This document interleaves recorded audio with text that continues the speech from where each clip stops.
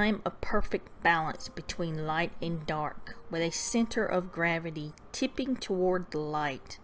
The spring equinox is the moment we know for certain we have shaken off the yoke of the winter. It brings eggs and seeds, chicks and bunnies, present sustenance and future abundance.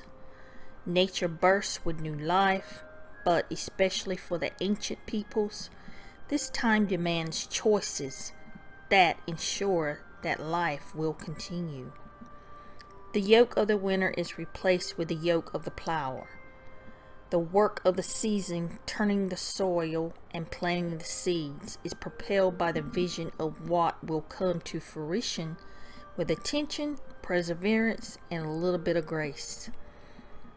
As our feet solidly step into longer, brighter days, there is a deep undercurrent message at this time of having tapped into the deep resources of inner strength that saw us through the dark days.